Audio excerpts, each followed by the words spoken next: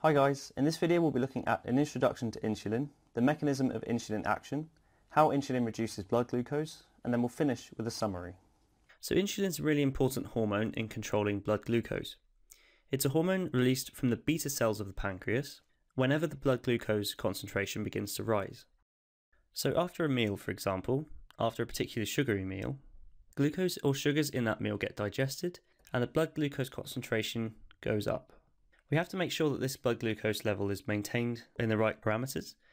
So the insulin hormone is released from particular cells in the pancreas, which are the beta cells, and the insulin works to bring that blood glucose back down to a normal level. So it's an important aspect of homeostasis.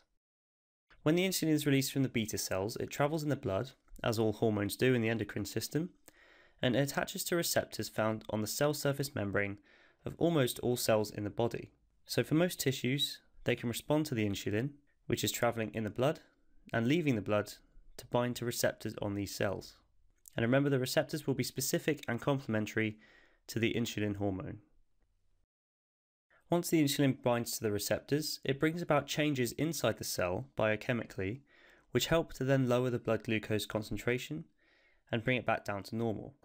So once the insulin and its receptor have formed the complex in the membrane, the cell triggers particular activities to happen, and the result of these activities brings down the blood glucose. After the blood glucose concentration has been lowered, the insulin is stopped from being released and everything goes back down to normal. So at this point, the insulin has done its action and the blood glucose has gone back down. So now the beta cells are going to stop releasing insulin because there's no need for it. So the insulin goes down until the demand for this goes up again, for example after the next meal. So this means that this is a good example of negative feedback. If we have a graph with time and glucose concentration, it does oscillate up and down, but it mainly centres around an optimum value. And by using what we've talked about in this slide, if the blood glucose ever goes up above the optimum, insulin gets released and it brings the glucose back down to the optimum. So it's always reversing the change, and therefore this is negative feedback. So how does insulin actually bring about these effects? It's a peptide hormone released from the endocrine part of the pancreas, and because it's a peptide hormone, it can't enter the cells on its own. So the insulin has to bind to receptors in the membrane as it's unable to pass through. So the effects have to be mediated through the receptor.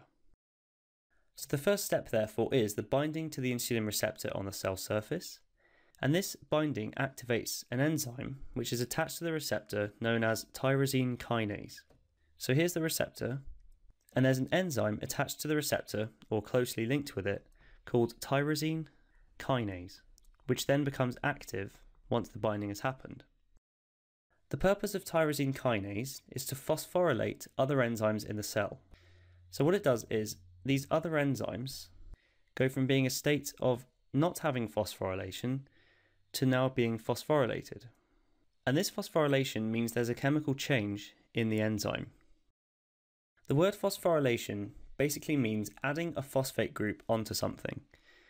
So when we add a phosphate group onto these other enzymes, they go from being inactive to active. So just to illustrate that again, insulin binds to its receptor, activating the enzyme tyrosine kinase, and this in turn helps to phosphorylate these other enzymes found in the cell, which now means that these are active. So it's kind of a chain of responses through the cell. And then these active enzymes are what are going to bring about the reduction in blood glucose concentration. So these enzymes are now active and they can do various things so that the blood glucose can be brought down. So if you can remember those steps, then you can remember that this is what turns the blood glucose down to its normal level. So how does the blood glucose actually go down? Well, once the insulin is bound to its insulin receptor in a cell, a number of changes take place inside the cell in order to bring the blood glucose back down. So remember, the insulin has bound to its peptide receptor because it can't bind or pass through the cell, and this is going to set off a chain of events. There are vesicles or membrane spheres of glucose transporter in the cytoplasm of the cells. And when the insulin binds to its receptor, these begin fusing with the surface membrane. So just to illustrate that here, this is one of those vesicles, and the vesicle in its membrane just has these channels as a glucose transporter sitting in the membrane, not really doing anything. So these are glucose transporters. And you can think of them as just a channel for the glucose which should be at the membrane. So at rest, they're just sitting in the cytoplasm, not doing anything. When the insulin binds, however, to the receptor, then certain changes take place where the vesicles are brought to the surface of the membrane, and now you can see that these transporters have been put into the membrane and they're ready to start working. As well as insulin helping them place themselves into the membrane, it also causes the glucose transporter to change its shape slightly so that it opens up and allows more glucose to move through it into the cell. So at a resting state it would be closed, but in order to become open, the insulin has to allow this. And at this point, when it's sat in the membrane of the cell, the glucose in the blood is going to pass from the blood through the channel and into the cell, therefore bringing it down in the blood. So we're trying to sort of store it away into these cells using these transporters. So as you can imagine, as more of these transporters are put into the blood, glucose passes through into the cell to be stored or used, and the blood glucose concentration can start going back down. Insulin also has other effects too. It causes more glucose to be used in respiration instead of fats or proteins. So remember, in respiration we can use a variety of substrates, including fats, proteins, and of course glucose. And usually we use a mixture of them all, but when insulin is present, it stops the use of proteins and fats being used. So if more glucose is being used in respiration, it's going to keep being pushed into the cell and used, and therefore bringing the concentration back down again. As well as this, insulin encourages the conversion of glucose into fat and glycogen. So the glucose can be stored in two ways, either as a fat or it's added to long chains of glycogen. But again, ultimately we're bringing this down in the blood because it's being stored away.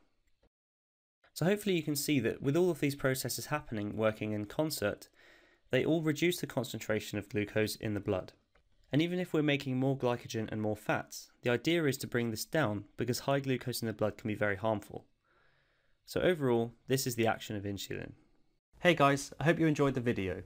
If you are looking for an amazing A-level biology resource, join me today in my series of engaging bite-sized video tutorials.